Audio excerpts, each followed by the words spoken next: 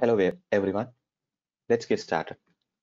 I welcome you all to today's webinar, How to Choose an Integration Platform Vendor to Your Business. My name is Arunad Sugunakumar.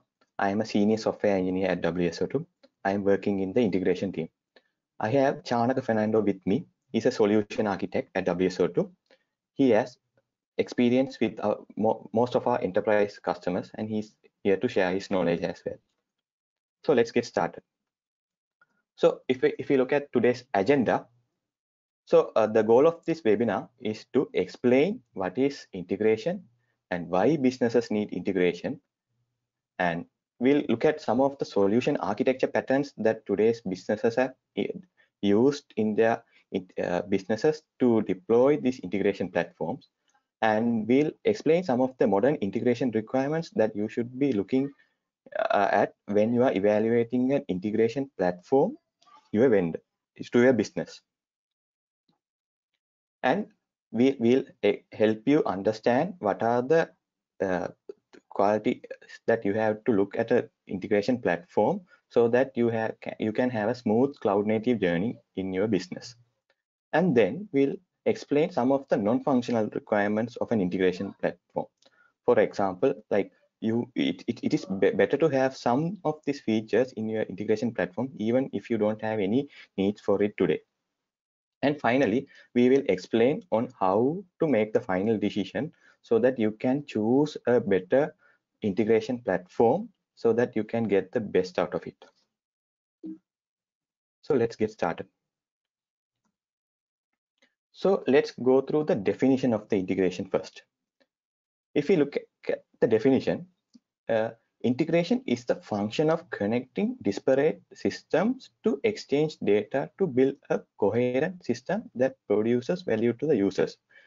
Let's break this definition into two parts. Let's look at the first part.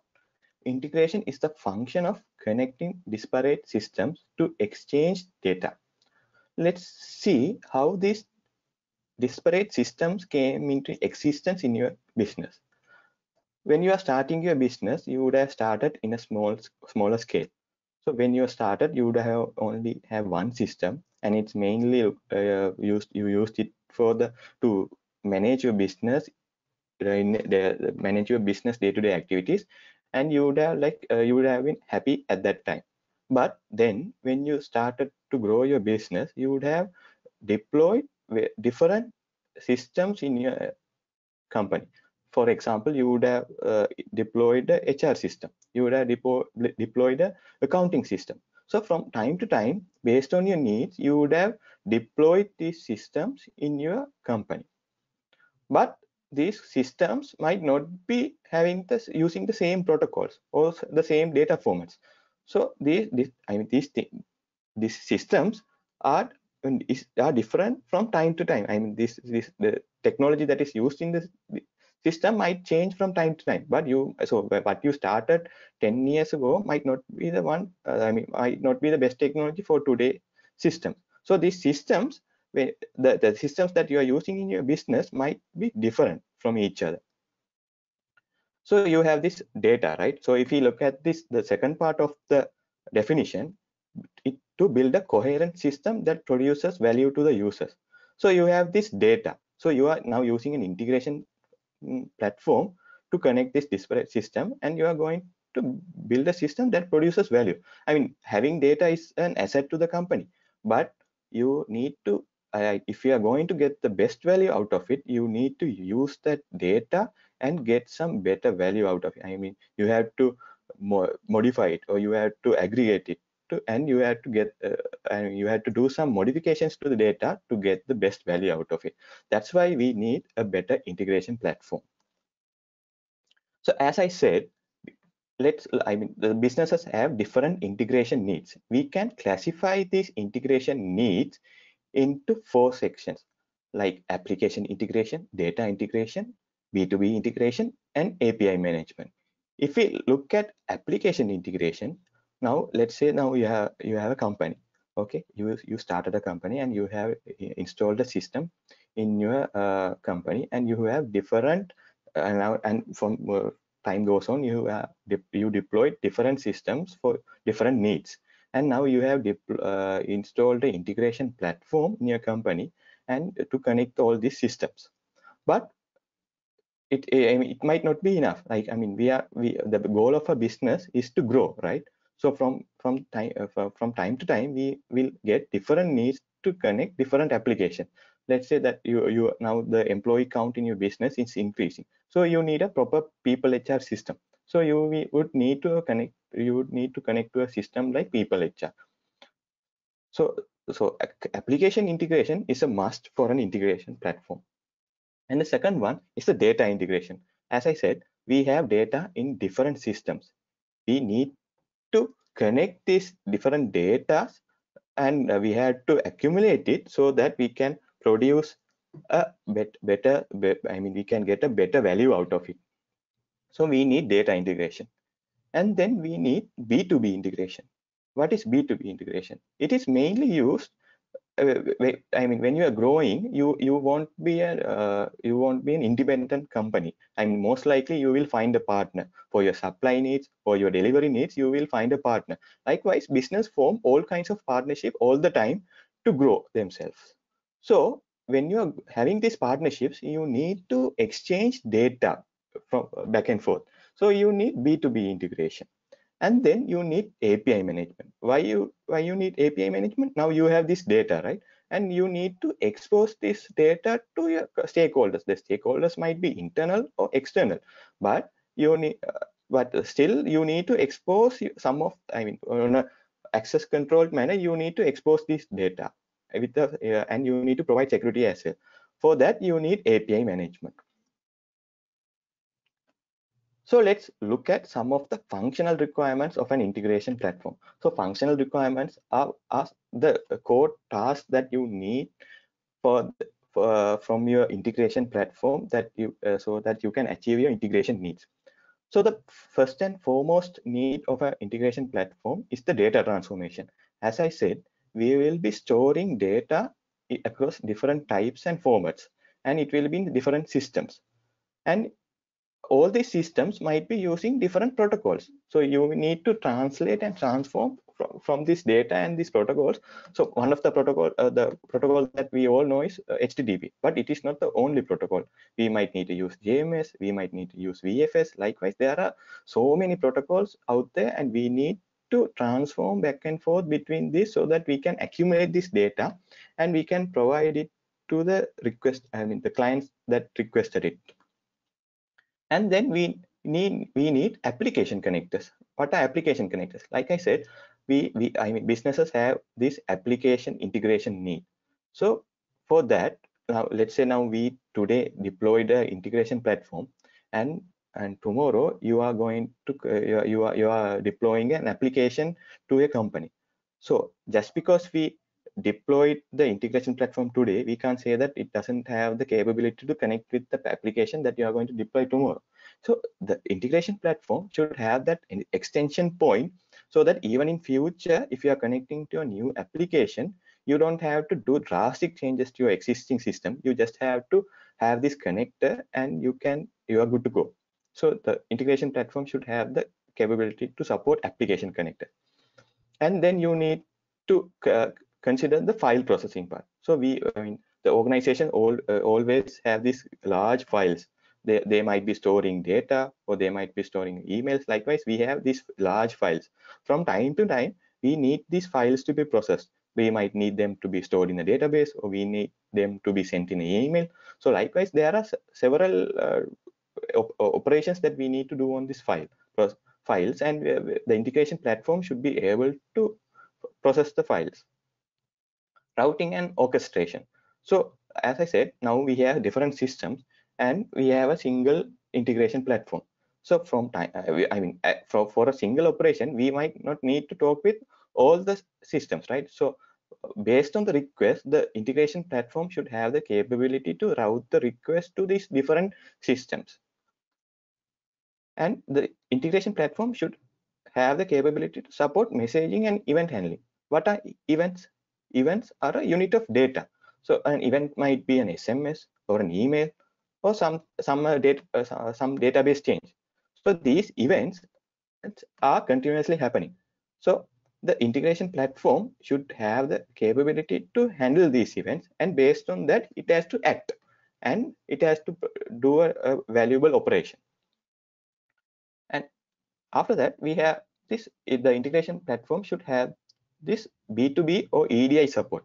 What is this? So when you are forming a partnership, you might be using a protocol, your proprietary technology to exchange data between yourself. So these data might, I mean, they might not be a standard, or like you might be using this proprietary standards. But then again, this integration platform should have the capability to support that. And if we look at the event stream processing, so event stream processing is one of the rising technologies that every businesses are using now. And it is the purpose of event stream processing is continuously using, processing the data that are arrived without processing it at the end of the day. So we get the data, we process it, and we get the value out of it from then and there, rather than keeping it for a later time. So the integration platform should support that. And then the integration platform should have the capability to apply API policies and enforce it and manage it. Because now we are going to expose your data to others, maybe partners, clients, customers, but you can't expose the data as it is. You need to have a secure mechanism or a policy to expose this data, so that you can ensure that not all parties can access all the data. There should be some management that you have to do, and the integration platform should provide it out of the box. So let's look at this architecture. So an ESB is an architecture pattern that companies used to have in the past to achieve their integration goals. So ESB is an enterprise service bus. We have one ESB, and we connect this to all the system, so that the users have to request to the ESB, and the ESB will talk to these different systems in different formats, different data types, in different protocols, and it will get the data, accumulate it, and it will return it to the client. So the client might be talking, yeah, a load balancer on an API gateway. That's important. But the goal is, like, we have an ESB and we talk with all these systems. The systems might be a legacy system or a database or a partner system, whatever it is. The communication will happen via the ESB, and the ESB knows how to make this communication. The client doesn't have to know, okay, what is the legacy system protocol, what is the legacy system data format. It doesn't have to know. It just need to know how to talk with the ESB. But nowadays, ESB is not like it's not the buzzword as it was once, because there are some challenges to ESB. Because as I said, now ESB is a monolithic architecture, right? I mean, you have one instance of the ESB, and you are using it to talk with all the systems. Let's say now the traffic is increasing. What will happen? Then you need to scale the ESB, right? But sometimes, since the ESB has a monolithic architecture, it is not very easy to scale, and it is not very easy to manage. You need to do patching and upgrade from time to time, and there are some challenges, because let's say, like, you scale now, like scaling, you can achieve it via two kinds of scaling, vertical scaling or horizontal scaling. But some of the services that are in the ESB might not capable of either vertical scaling or horizontal scaling, because it is very hard. The nature of the service doesn't allow it. So what you do most of the time, we use a vertical scaling. So we increase the resources of the ESB, but that will lead to a resource underutilization, because now, let's say the traffic is low.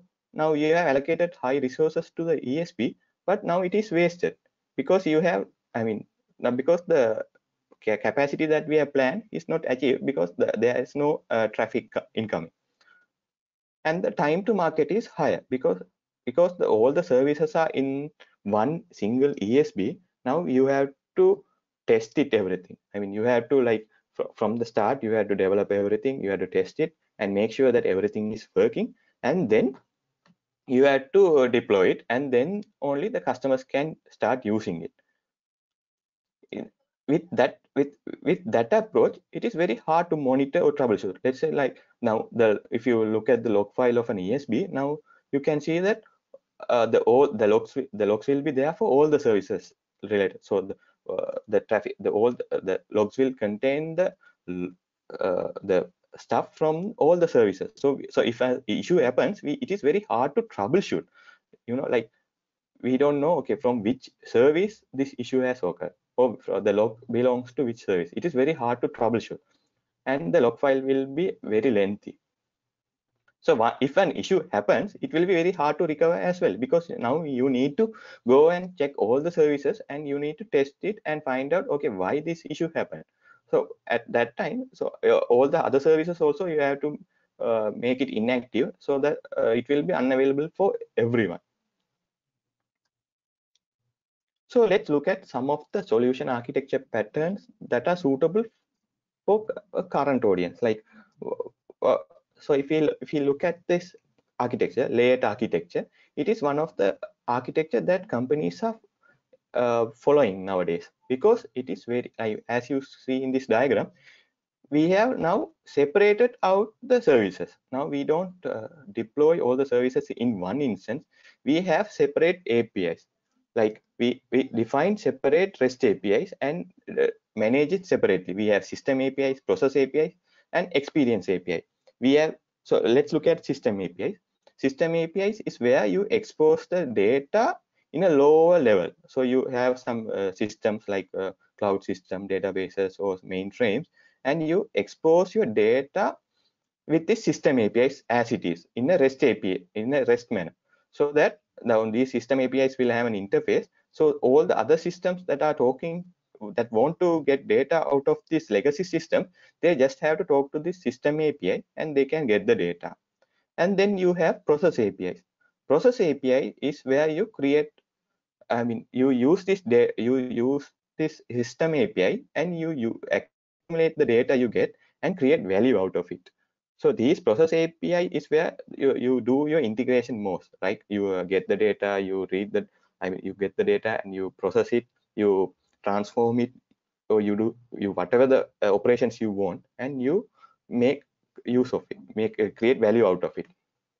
And after that, we give this process, expose this process APIs to the experience API. Experience API is where the clients will actually, clients will actually use it, and they will use it in their services or systems. So the goal of the experience API is to make a user-friendly API, so that the end user can have a better experience. So they don't have to think about the status of the backend system. They just have to go and read the definition of the API. They can use it in a very friendly manner. And if we look at this, so this layered architecture, now we have like segregated the responsibilities for each API, and different layers can be managed by different parties. Now the system APIs can be uh, monitored or developed by a central IT people, and then the experience API can be used by the application developers. So we have separated out the API so that it is very easy to monitor and easy to troubleshoot if any issues happen. So to provide the developer experience, the layered architecture has a developer portal, so that for a developer who is developing this API, he can access the developer portal to get the developer experience. So he will be using this portal to create these APIs and do all the management. So in this slide, so we can see the actual operations of this API. So I explained all of these in the previous slide as well. So we have experience APIs, process APIs, system APIs, developer experience, and governance. These are the core elements of the layered architecture. Let's look at some of the advantages of the layered architecture. So some of the advantages I have already discussed. So we are segregating the responsibilities, and the architecture itself, it is modularized. and we can integrate to this APIs through standard REST interfaces. And by having a standard REST interface, we can provide this interface to third parties so that they can extend the functionality on their own. And with this layered architecture, we have the flexibility to select the best technology for each layer. I mean, since this is not a monolithic application, sometimes the system APIs or the experience APIs can make use of different technologies so that they can get the best value out of it. Sometimes for system APIs, you might need to use a microservice architecture. For experience APIs, you might use a different architecture. So likewise, this layered architecture gives us a flexibility to choose the best technology. And as I said, it helps with improved monitoring, and it helps with the better troubleshooting. And we can even recover if an issue happens quickly, because we have segregated the API, and if an issue happens, we know, okay, at which layer the issue happened, and we can easily find out and rectify the problem so that we can have a better recovery. So let's look at some of the modern integration requirements that you need in your platform. So when you are evaluating, so most of the time integrations, you can do it on your own. You can use you can write a program to do all these integrations, but it is not it is not sustainable, right? So what most companies do is they go and go and get an integration platform from a vendor, so that they know that the integration platform can be trusted. So when in a such instance, we need to know, okay, what to look for. Like, we need to know, okay, what are the integration capabilities should that integration platform should have. So let's look at some of it. So we know that enterprises are moving along with technological trends. So at some point, we have businesses are using ESB, and now then they shifted to microservices architecture. And nowadays, people are obsessed with containers and container orchestration and cloud. So likewise, enterprises, based on the technology, they want to always go for the better technology, and they want to go with the current trend. And some teams, they adopt microservices architecture. And some systems, so some of the systems that we have might be on premise, or they can be on a cloud. And some businesses, they have an hybrid solution where they have some systems on their on premise and some systems on the cloud. And we have different environments. So the integration platform should cater to all of these needs, right? Because we don't know, like when as integration platform doesn't know, okay, what are the there's no standard requirements. So integration platform should have the capability to cater different requirements.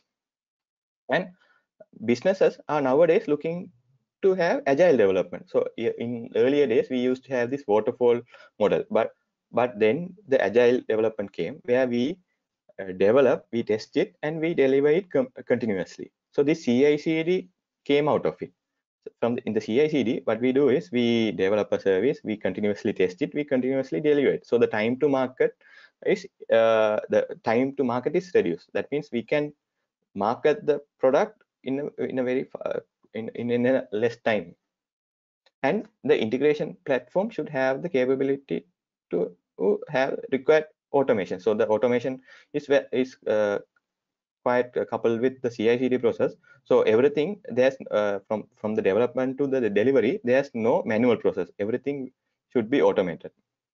And the integration platform should have the resiliency and have the better security. So when if an issue comes to an integration platform, I mean, if there's any issue occurs, then the platform should not crash and have a downtime for all the services. The integration platform should have a better resiliency so that it can withstand those issues. And it should have better monitoring and alerting systems. So all these requirements, we can affiliate it with these different API layers. So some of this, I mean, if we look at the experience APIs, it should have better security. It should have analytics. It should have better availability, because the experience API are directly consumed by the client. So at that level, we need the security, availability, throttling, resiliency. Likewise, we need these features at the experience API level. And in the process API level, we need different kind of requirement. We have different kind of requirements. We need to preserve the stability. We need to have a better performance, because here is where we are going to accumulate and process the data, a large amount of data. So we need a better performance in this layer. In the system API level, the main concern is the latency, because this is the level where the data has to be fetched quickly. If there is any latency here, it will be propagated throughout this layer, and it will affect the client as well, because a small latency in the system API can have a big effect, have a bigger latency in the client side. So all these different layers have different kind of integration requirements, and the integration platform should be able to cater all these requirements. I mean, you might not be using this feature now, but it is better to have the feature in your system, because in future, when you grow, you need this stuff. So let's say that you are buying a phone today. The phone comes with the 5G technology. You might not be using the 5G technology today, because the service providers are not providing any features for 5G. But in 5 years' time, 5G might be the norm. At that point, you can't have a 4G phone and work with it. You need to have a 5G phone. So at that point, you have to change your phone. Likewise, integration platform also has to adapt to any future technology that is there. I mean, so if a technology is already there, it should have the capability to address that. So even if you are not using it currently. So if we look at event stream processing, as I said earlier, event stream processing is one of the common pattern that enterprises are adapting nowadays, because data is everywhere, and all the companies are using this data to process, to get value out of it. So it is better if we can process the data in real time and get the value in real time, rather than we collect the data and process it and get the value at the end of the day. Rather than doing that, we need to be able to process the data then and there, so that we can get the timely value, so that we can outshine our competitors. So in that case, streaming integration is a major capability that your integration platform should have. So if we look at the streaming integration architecture, so streaming integration is where the system will be expecting continuous events of stream. So you have different kind of data, right? You can have sensor data, messaging data, emails, data from cloud, data changes from databases, file changes. So the system will be expecting a continuous event, a stream of events, and it will continuously process those data. It might be transforming it, aggregating it, cleansing it, and it might be fetching data from other REST APIs, and it might be triggering standard integration, and it should do all that and then output this data to the again, it might be outputting the data to software or cloud or database. Likewise, integration architecture is a rising technology, and it is better to have that ready in your integration platform, so that even if you are not using it today, at one point when you want it, you can use it without any additional changes to your system. So next we are going to look at the cloud native support for the integration platform. I will hand over the control to Chanaka Fernando. Chanaka Fernando, over to you. Thank you, Arunan. I hope everyone can see my screen. So I'm Chanaka Fernando. So I'm from the Solutions Architecture team. In the first half of this session, Arunan explained like what are the feature functionalities that we need to look when selecting an integration platform. So he went through to explain like what are the typical integration requirements and what are the modern integration requirements that have arisen with the modern trends in the technology. So let's see one of the key trends that we see in most of the enterprise scenarios, that is the the evolution of the cloud technologies. So before moving into the term cloud native, first let's understand what are the advantages of the cloud. So why people are so much obsessed with the cloud. So the reason for that is basically cloud is something that is available across the globe. So basically, regardless of where your business resides and where you want to present your services, so cloud is a global like availability. So it has availability across the globe. So if you want to like spin up new instances or new services in a completely different geographical location, if the cloud service provider has that location as supported locations, then you can have that service up and running in very less time. But if you think about that from a perspective of an on-premise kind of a scenario, it will take like months to set up that server. But in the cloud, you can easily set up that, and that availability is there. Then with the time, like depending on your business growth, so you may need to like improve the quality of the services, and also like improve the number of services that you expose. So that means you will expose your services to more and more people.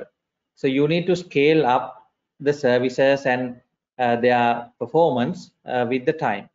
So in the cloud, you can have this capability called the elasticity, where depending on your requirement, you can scale up as well as scale down. So that means like whenever there is like a time period where you have a lot of interactions with your consumers, maybe like a Black Friday or holiday season, so you may get a lot of interactions from the consumers to your services. So at that time, you have to automatically scale up.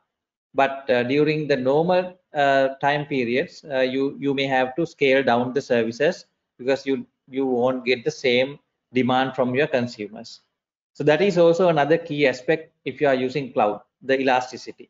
Then the scalability. So scalability tied into the elasticity. So if you want to scale the services based on your business growth, so you can easily scale without worrying about like setting up data centers, doing networking, wiring, power supplies, everything. So you don't need to worry about those things.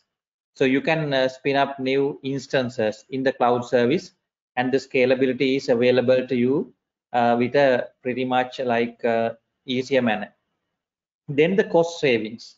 So this is another, I think, one of the key aspects why people are moving to the cloud.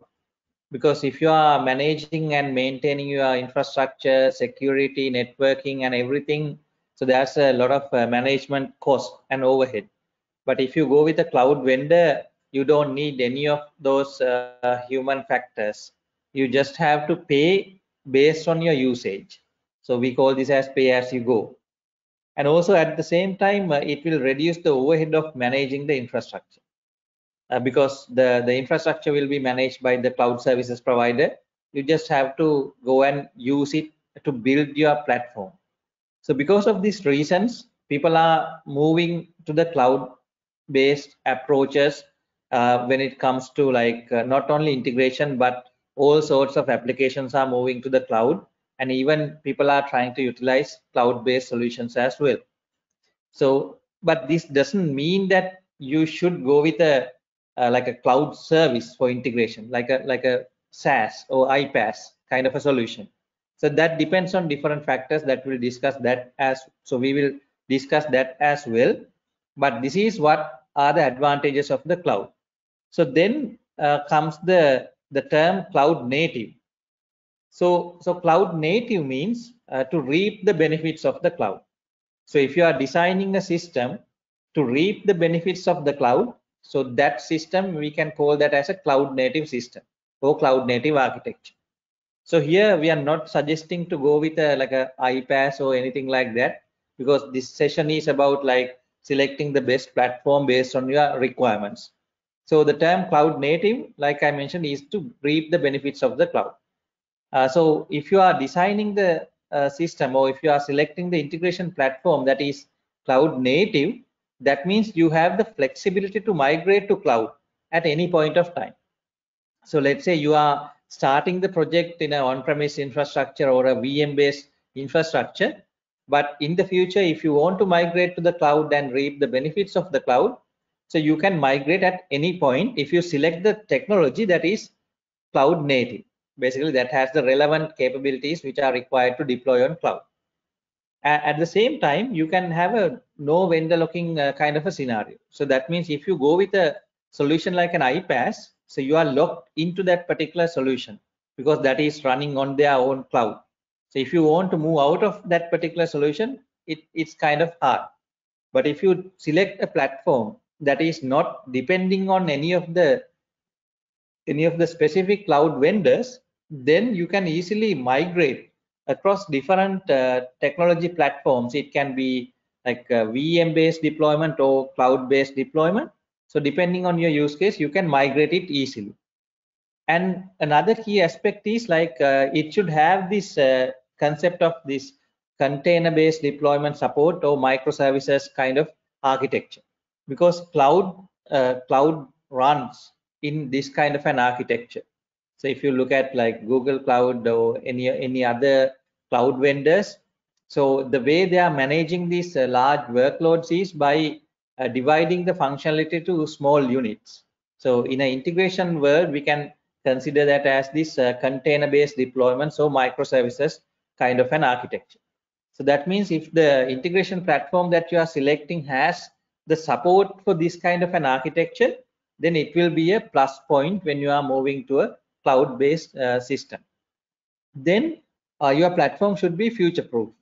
So that is part of this cloud native, cloud supported aspect. Basically, what we are seeing in the industry is like more and more people are moving to the cloud, whether it is an iPaaS or whether it is like a IaaS or whether it is something like a cloud functions or something like that. So regardless of that, people are moving to a model where like the independent services are deployed and managed.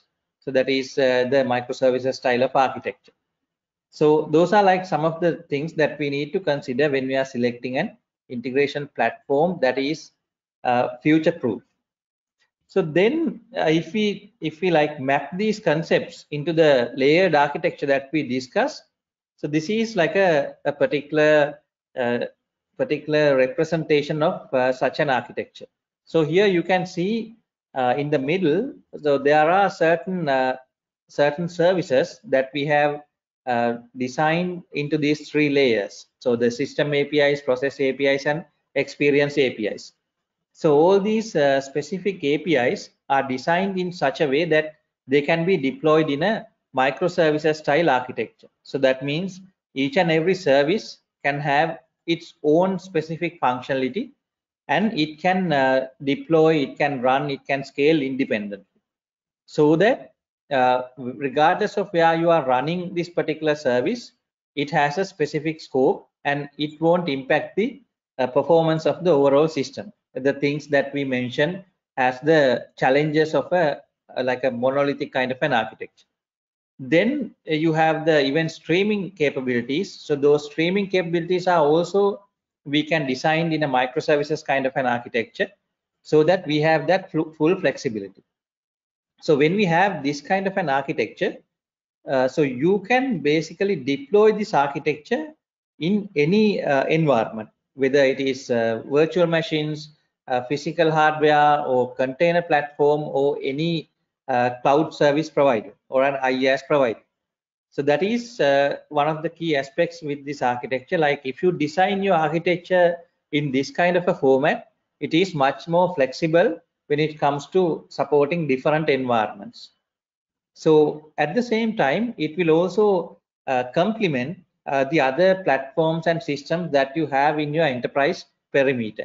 For example, on-premise systems or cloud applications or partner systems. So all these different systems will also tie into this architecture, so that all the systems can build a coherent ecosystem that produce value to the users. So in this particular scenario, like if you look at the middle section, so there are the components. So these are the components that we need to consider when selecting an integration platform. So if you are selecting a platform that is capable of supporting this kind of an architecture, that means it is more or less cloud native in the architectural support. Then so this slide describes like each and every components of that diagram. What are the messaging systems, event processing systems, various APIs, things like that. So you can have the standard experiences like developer portal, where you interact with third-party users and application developers. So those components does not necessarily need to be in a microservices kind of a model. They can be in their own model, where you have like one or two instances of these developer portals that exposes this experience to the users. And also you can have other aspects like identity and access management and analytics platform, depending on their required topology. But it's essential that if you are going with a cloud native kind of an approach, to have the integration layer to support this kind of an architecture. So those are like some of the requirements in terms of like feature functionality, then future proof. Then we need to look at the non-functional requirements as well. So those what we have discussed so far are more or less the functional requirements. But when it comes to selecting a platform, we need to think beyond the functionality as well. So first thing we are going to discuss is the deployment options. So usually the vendors provide three main deployment options depending on which vendor you select. Some provide all these three options. The first option is the self-managed deployment. So this is what we called as on-premise, or this actual deployment may be on a IaaS. So in this scenario, the user manages the entire deployment and the user have the full control of the deployment. So vendor will provide support through various support mechanisms like Jira portals, ticketing applications, things like that. But the entire responsibility of managing this deployment is with the user. In this case, it's the enterprise or the business. Then the vendor managed deployment. So that is the other end of this deployment option, where vendor manages the entire deployment. So user has to just go and consume that as a service. So these are the various software as a service or iPaaS solutions available in the market. So in this case, users does not need to worry about the infrastructure management or patching upgrades, these kind of activities. He just have to go and use the service. Then the hybrid deployment. So in the hybrid deployment, certain components are managed by the actual user, while the other components are managed by the vendor. So usually the division of these responsibilities are like called as the data plane and control plane. So the data plane is where actual traffic going through, or the actual data going through. So usually this data plane is controlled by the user, and the control plane or the management plane is managed by the vendor. So that is a hybrid model. So if you are selecting a vendor, so you need to decide, depending on the capabilities of your team, whether you are capable of managing your deployment by yourself, or whether you go ahead with a vendor managed solution, or depending on your certain requirements, you go with a hybrid deployment. Then another key aspect is developer productivity. So this is again a key aspect if you are selecting an integration platform, because integration platform is not something that so you go and just use it. So basically it is something that you have to utilize and build on top of that. So basically you need some engineering skills to use that tool or the platform. So usually we see like three main types of users of these integration platforms. One is the programmers. So programmers are the people who have this engineering backgrounds with programming knowledge, and they are willing to reuse their existing knowledge on the integration platform. For example, they would like to write code rather than doing integration with some configurations or UIs. And there are certain other set of users, those are called the integration specialists. So they are specialists on integration. Basically, they prefer the configuration driven, domain specific language driven approaches for integration. So if you have more integration specialists in your team, so you have to listen to them and you have to listen to their opinion on the platform. Then we have the citizen integrators. So these are the people comes with a strong background on a specific domain. It can be financial, banking, education, or any other domain, but they are not necessarily like coming with a strong background of programming or integration technologies. So they will prefer a low code or no code kind of a solution where they can easily build integrations by just dragging and dropping certain components, wiring up them, and basically through a much improved user experience. So these are the types of users that you have to consider when selecting an integration platform depending on your organization. Then also you have to like see what are the productivity level features that are available in this platform. How easy can these the integrations that you develop, how easy those can be reusable. So there should be some kind of a repository where the developers can go and search already developed services, and then if there is such a service, they can reuse it. If not, they have to build from the scratch. So that is a key aspect, like how easy to reuse an already developed integration. And also you should have some sort of governance over the entire development process. So when it comes to like defining the services, then reviewing it, then implementing it, then testing, deployment likewise. If the tool provides some sort of a management and governance, it's a plus point for that particular tool. And also it should provide like a platform to engage. Basically they can share their thoughts, they can comment on services, things like that.